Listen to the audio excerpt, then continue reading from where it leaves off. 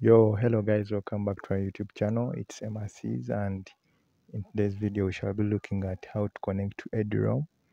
So basically this video I will try to highlight the requirements we need, the highlights we need to connect to Eduroam. It's a Wi-Fi you can find anywhere, any public place,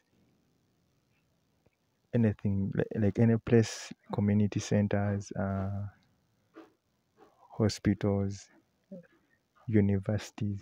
And once you have the sign-in credentials, you can use it anywhere. So it's not like like the credentials you have for Jambogo or MOC won't allow you to access it at a hospital. No, it's the same app, it's the same Wi-Fi, so you just connect.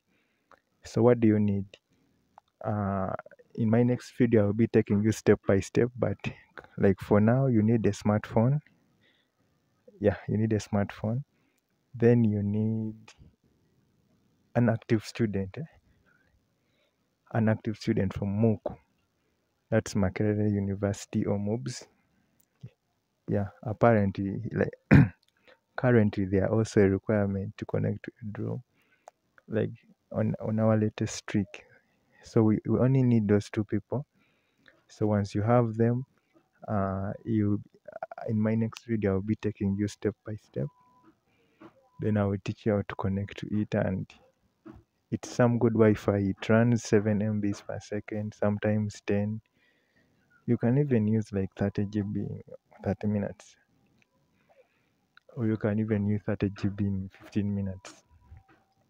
So in my next video, I'll be taking you through the steps, step by step, on how to connect to it, and that's it. Otherwise, I would like to wish you a nice day, and if you found this video helpful, please don't forget to subscribe, like, comment, and share our video. Bye.